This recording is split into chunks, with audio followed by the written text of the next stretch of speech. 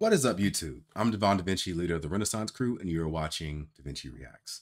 Today, we're going to be getting into a type of video that the reason why I chose is because one, you can learn from it, and two, it's a wholesome video. This video was uploaded by a channel called, I believe, Casual Geographic. In the past, they were named Hood Nature. They started off on TikTok. We're doing a lot of videos related to like animal facts or just animal trivia. And do a little bit of splashy humor in there every once in a while. It's a very good channel, and I have seen a number of their videos, but ever since they came over to YouTube, I haven't reacted to anything they've done.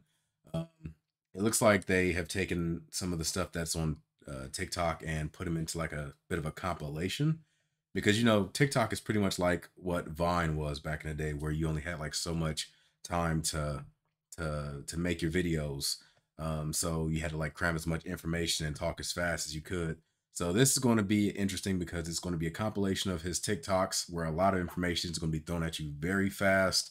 But the way he does it, I'm definitely a fan. So if you are unfamiliar with the channel, I will have a link for their channel at the end of this video. The last 30 seconds, you'll see an icon pop up. If you click on it, it'll take you to their channel. You can like, comment, subscribe, watch all the other good stuff. And it will have a link for the original video in the description box down below. So if you do want to watch the rest of Casual Geographic's content, then, or if you want to watch this video by itself, the channel icon is where you go for the rest of the content. The link in the description box will take you to the original video in the event that you happen to be a reactor or you want to watch it without me possibly pausing or whatever else. That is the link you use. Anyway, let's go ahead and jump into this. There we go. Animal group names that make me believe there is good in the world. A group of wild rabbits is scientifically called a fluffle, and I don't care what toxic masculinity says. If I think something's cute, I'm gonna call it cute, and this is freaking adorable. A group of ferrets is called a business, which means I can finally use this picture without it being out of context. A group of vultures is awake, and I can't tell if this is a coincidence or a sick joke. A group of porcupines is a prickle of porcupines. A group of sloths is referred to as a snuggle. I don't know what they pay the naming guy, but it's not enough. I mean, they are snuggling, so the name's appropriate. It's called a paddle. Also, plural is platypuses, platypi for fake intellectuals, and platypeople are for anyone of culture. A group of kittens is a Kindle. A group of crows is called a murder. Oh, jeez. A group of ravens is an unkindness. Google it if you don't believe me. That is why crows are the best. They're called like I've already said before, if I were to get a pet, and if I ever get a pet bird, it would definitely be either a raven or a crow. Preferably a raven because they're bigger, but crows as well. Now, I know that they're very smart animals, so you have to really, when you have a pet that's like really smart, you have to like know how to take care of it, because if you don't, it will try to get the hell away from you, or it will find a way to have fun, usually at your expense. So it's something you have to really like be aware of. Like that's why they say that like octopuses, for example, or octopi or whatever the plural for octopus is, whatever, like they're so smart that they will try to escape at like constantly. They'll try to escape. So it's not even recommended to get them as pets because of how smart they are. I would imagine ravens and crows could be somewhat similar, but I think I'm a pretty good owner. I think we'd have some fun together. Let me know how wrong I am for those of you out there that have pet crows or pet ravens. Gathering of larks is called an exaltation. We started off strong, but now y'all just saying shit. Group of rattlesnakes is called a Roomba. Okay, we're back on track. Group of parrots is called a pandemonium, and considering how mean these feather bastards can be, I agree. Last, the process of an alpaca giving birth is called an unpacking. If that doesn't bring light to your soul, you probably don't have one. Follow me on Instagram, please. Well, group names that bring light to an otherwise dark reality. A group of pandas is called an embarrassment, and you know what? They sure are. That's messed up. Is known as a Congress. I would make a government joke, but it probably wouldn't accomplish anything. A group of pugs is called a grumble, and you know what? If my skull looked like that, I'd be mad too. Multiple narwhals in one place is scientific. It's interesting he's talked about that, because I believe aren't pugs, they've been bred to such an extent that like focuses on cuteness or whatever the hell else it is, that it's actually caused like deformities with the dog. Like the dog has trouble breathing. Because of the way its face is structured and stuff. And there's like a lot of dogs that have just naturally built deformities because of breeding. Like some dogs, like they can't move certain ways, and they are constantly in pain and things like that because of the way they've been bred, all for the sake of making them look cute.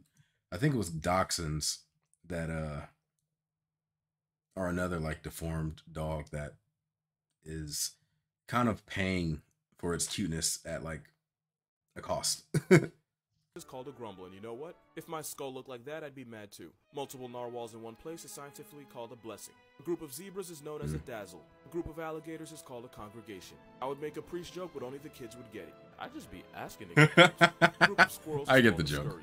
A group of apes is a shrewdness. And since humans are apes, Yeah. connect the dots. Group of hippos is a blow. I'm not for body shaming, but this malicious tub of lard deserves it. Bunch of jellyfish is That's a why they kill snack. people, Group of rhinos because you is a call them crash. stuff like that. Group of pigeons is a steak.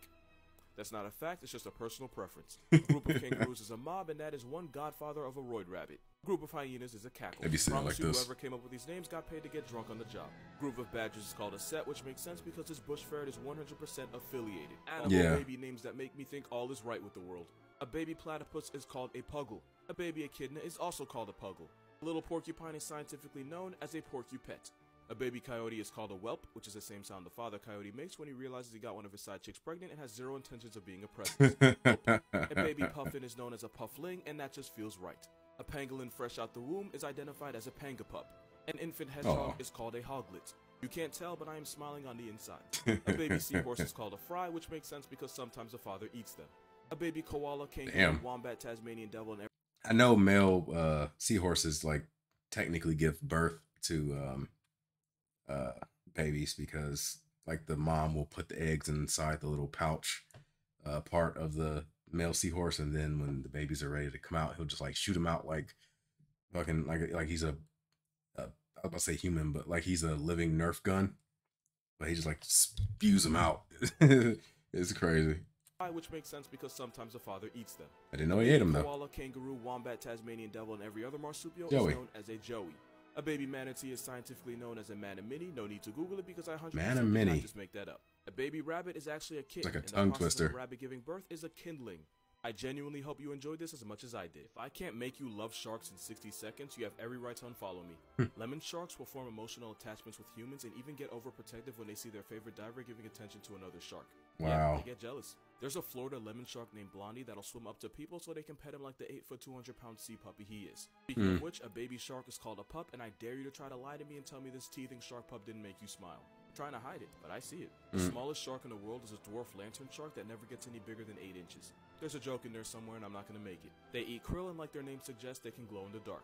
Sharks are intelligent enough to be trained like dogs. Gray bamboo sharks in Germany were taught to push their snout to the correct shape shown on the screen to earn food. They were also trained to navigate through a maze by recognizing certain shapes and colors on the wall. Sharks in the UK were trained to roll over and beg for food. Sharks have designated best friends. If you rub a shark's belly or turn it upside down, it goes into a trance called tonic immobility that can last as long as 15 minutes. It can also be triggered by rubbing its snout. I think that they their snouts and stuff are real sensitive. I heard people say like when you're getting attacked by a shark, you're supposed to punch them in the nose. I'd imagine, and I know how stupid this sounds what I'm about to say, but in the event that like let's say you can dodge that first hit, if you were to get with it like near its stomach and start rubbing it, would that soothe it in some way, or would it still just be like hell bent on killing you? It's called tonic immobility that can last as long as 15 minutes. It can also be triggered by rubbing its snout. A fact here, I just think this is cute. If I can't make you like spiders by the end of the video, feel free to unfollow me. I'm sorry. I have a slight bit of arachnophobia, not in an extreme sense, but I've already talked about it. Like, it's not spiders that spook me. It's certain spiders' faces, like jumping spiders or the ogre spider. When you have like close-ups and they have those big ass eyes, it freaks me out for a minute. Like just for a second, I was like, and then after that I'm good. But it always spooks the hell out of me. I don't know why. I don't know where the hell it came from. It just randomly just happened one day, and that's just what it is. There ain't no questioning it, talking about it. That's just something that has been going on with me since I'd say about middle school. Don't know why. Some tarantulas will adopt a pet humming dog frog and protect them from predators, and in exchange, the frog eats the insects that would eat the spider's eggs. Yeah. The frog gets a bodyguard, and the spider gets a tiny god frog for her children. I think I seen something like this on a Tier Zoo video. They had one about animal duos or something, and this was one of them with the frog and the spider, because the frog, like you said, will protect the spider's eggs and stuff like that, and the spider will protect the frog from predators. They use chemicals to recognize them, so the spider will grab the frog, examine it, and then release it when they realize this frog is friend, not food. The Patu de Gua is one of the smallest spiders in the world, and I defy you to tell me this isn't cute. Jumping spiders are so small that a pair of photographers this is the stuff that kind of freaks me out. on their head and have a photo shoot with them. Even though I know jumping spiders are cool, like jumping spiders are, if you're going to have a spider in your vicinity, a jumping spider will probably be the best one, because they don't really mess with you all that much. Like if they do crawl on you, that's all they're doing. Like even if you like put your finger in their face, they won't like attack it or anything. They'll just like either jump on it or just like try to touch it. So they're really nice spiders. It's just they just got the short end of the stick when it came to those eyes. And here's what that photo shoot looked like. Yeah, if there were no spiders in the world, you would either starve to death or go broke feeding your family. I'm sorry I paused a lot. I've started to get kind of over it ever since I started watching a YouTube channel by the name of Exotic Layers. It's this guy, he has like all these spiders, and he like has these feeding videos where he'll feed spiders insects. And watching those has helped me overcome some of that arachnophobia, but it's still slightly there. My response ain't as bad as what it would have been. Like you would have visibly seen me like jerk in the past. I guess it ain't getting me as much now because it's expected. He's talking about spiders, so I know it's coming. But if it was just like a video and then just like spider, I would jump. Spiders eat 400 to 800 million insects that would destroy crops. So not only would there be less food, it would be much more expensive. Without spiders, a 4 for 4 would be a 4 for 40. Yeah. Some spiders raise their arms and pretend to be ants. Out of the 43,000 types of spiders, less than 0.1% are dangerous to people. They have tiny paws called tarsuses used to grip surfaces. I repeat, spiders have tiny paws. If you like spiders a little more after this video, you can thank me by following me on Instagram. Real quick, I want to shout out the sponsors for today's video, Dragon Mania Legends. Basically, you raise we'll keep the ads in, and then you run fades with them. 100% animal abuse and trafficking in real life, but this isn't real life, it's a game, and it's a pretty good one. The link to this game is going to be in the description. Let's be real, that's what Pokemon is too. Yo, so I learned something yesterday, and I need y'all to see this. Mountain gorillas will pound on their own chest whenever they perceive a threat or danger in order to seem more intimidating. And it took 23 trips around the sun for me to find out they do not sound the way you would think.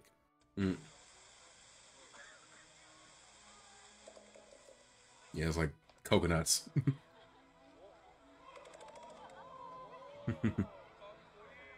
Bitch, don't cheer. I'm trying to be intimidating.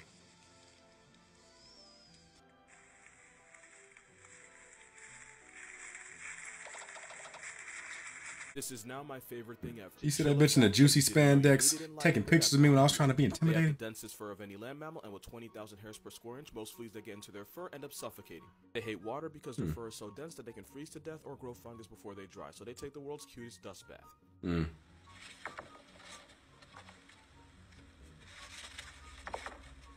Their closest relative is a sensei bunny, aka the mountain viscosity. Sensei bunny. Chinchillas are almost 100% odor. Why hasn't that been anthropomorphized into some type of Teenage Mutant Ninja Turtles character? His name is the Sensei Bunny. It's right there. Everything is just like perfect. What was the name of that one rabbit that was from Teenage Mutant Ninja Turtles? The ninja, Wanana Jimbo or whatever the hell. I don't know his name, but y'all know what I'm talking about. Like, give him a sidekick, the Sensei Bunny, or a master, the Sensei Bunny. Perfect. They might have already done it. I don't know, but since I haven't heard of it, I would imagine that it hasn't happened, but whatever. Odorless to the point where their little chinchilla farts don't smell at all. Every chinchilla 100% odorless. Traced back to 11 founding chinchilla fathers that came to the U.S. in 1923.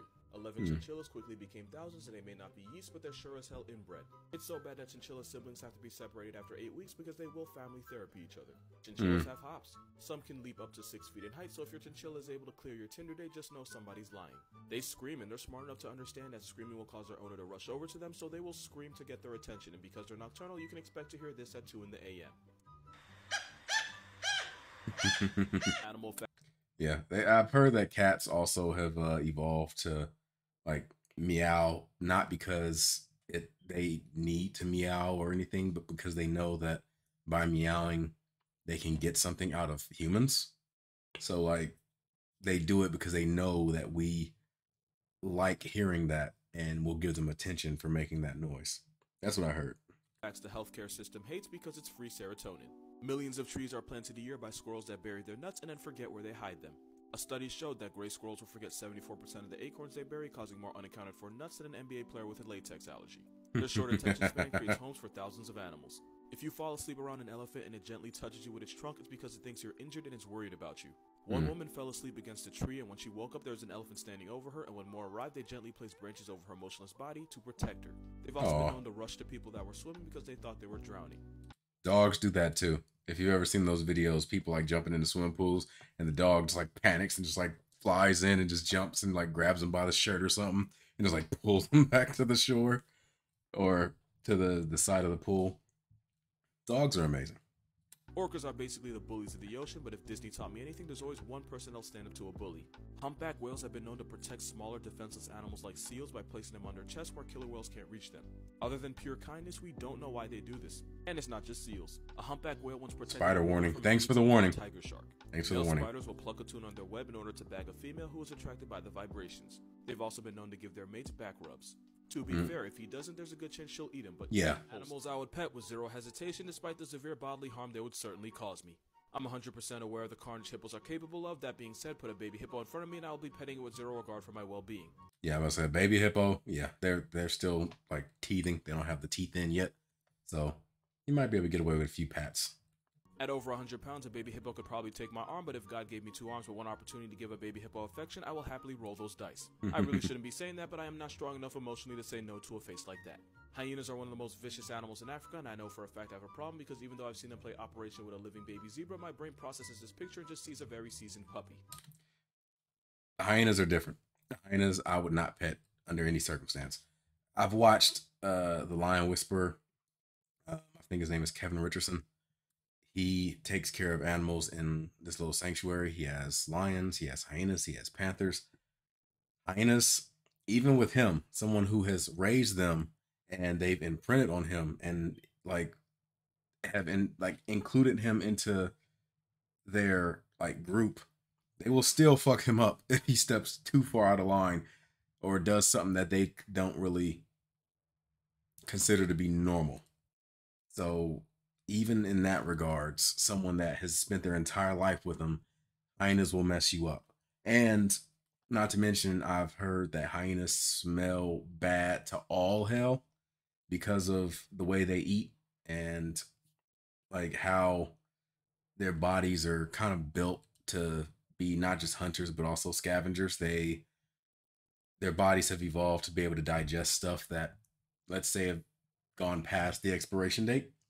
So they will eat a lot of things that will rot over like really quickly. Not to mention they have like meat and stuff in their mouth and teeth that obviously don't have a toothbrush. So it's going to rot in their mouth and they tend to roll around in all types of stuff. And it's not the most pleasant smell from what I heard. A homicidal puppy, but a puppy nonetheless. I envy the man that hangs with hyenas for fun because I would gladly give my left leg to Kevin Richardson. The problem is with a 1,000-pound bite force, they would take it with or without my consent. I don't know if this is sacrilegious, but I would embrace the devil with open arms if I ever got the opportunity. Okay, now you're asking to die. A personality of a chainsaw on the diet of a land vulture. I've stand this animal for a majority of my childhood, so at the risk of my face becoming the devil's chew toy, I'm holding him first. You're asking to be murdered. Chooses to take, I will accept. This is by far the cutest animal you've never heard of, but that is going to change. This rabbit that looks like it should be teaching a Jack Black panda kung fu is actually a mountain viscacha. And despite that joke, they're not even related to rabbits, they're close cousins with a chinchilla. This sensei rodent can live in mountains as high as 16,000 feet above sea level. That's not a sensei rabbit though, is it? Sickness, but viscachas are built different. They don't need to drink water, they get all the moisture they need from the plants they eat. During mating season, they look like they know some stuff too, don't they? To prove to anyone watching that they are not afraid of hell. This toxic masculinity is why most viscacha groups have way more females than males. After mating, the female is pregnant for 150 days and usually gives birth to twins, and to be honest, the only reason I'm telling you that is because I really just wanted to show you this picture. They spend most of their days sunbathing and posing for GQ, but since well, it's like they know some secrets to life. They've reached nirvana. They've come to peace. reason I'm telling you that is because I really just wanted to show you this picture. Mm. They spend most of their days sunbathing and posing for GQ, but since GQ doesn't have the balls to make the climb to see them, most of this photogenic talent goes unnoticed. If you go to Machu Picchu really early in the morning, those long-tailed rabbits running around are actually viscachas just waking up. They don't speak English, but if they did, I would ask them for advice regarding every aspect of my life because he just looks like he has all the answers. He looks like he knows a thing or two because he's seen a thing or two. Animals that I desperately want to show affection but can't due to safety reasons and societal standards. Male platypus have a venomous spur capable of causing severe pain. The spike on their legs. If you told me the price of showing this adorable duck rabbit affection is a season's worth of agony, I'll reserve my hospital bed right the hell now. Incapacitating venom-induced misery might be temporary, but being able to say I hella platypus is something nobody can ever take from me. Bears are the largest land predators on the planet, but if nature wanted me to fear them as such, they should have given those ears and that nose to somebody else, because all I see is an overgrown forest puppy that demands attention. That snoot will be booped, and whatever consequences the mother has planned for me, I will live with. Actually, probably not, but we're all gonna die regardless. I am going to live out this picture if it kills me. The problem is I know him. I don't trust myself. I don't know his name, but I've seen his videos a lot. He takes care of bears. I don't know if he is like in a sanctuary as well. I know he takes care of bears though, and he has some gigantic bears, and he has like videos of himself like feeding them and playing with them. There was this one video where a bear was like balancing on his back, like this bear was like trying to wrestle with him, and he's like sitting on this log, and he's like, the bear's like on his back, and he's like going like that, and the bear's like literally trying to like climb up him so it can like stand on his back. And I'm like, this dude gotta be like in his 60s, and you have this bear that has to be at least every bit of 250 pounds trying to climb on his back, and the dude is like just kind of like halfway letting him. I mean, it's a bear, you kind of have to let it. But I mean, the dude either has a spine of steel or a spine of a damn butterscotch. What the hell is that stuff called? I was trying to make a reference, but I bungled it. But yeah, peanut brittle. That's what I was thinking of. Peanut brittle. I'm tripping. He has a spine of peanut brittle. I am going to live out this picture if it kills me. The problem is it almost most certainly will. I don't trust myself around honey badgers because it is an undeniable fact that I will pick him up like a lapdog and let him decide what he wants to do about it. Oh no, it looks like a skunk. I am the exploits of this felony weasel, but put me in a room with a honey badger, I'm either gaining a friend or losing a hand, and that is a gamble I am willing to take.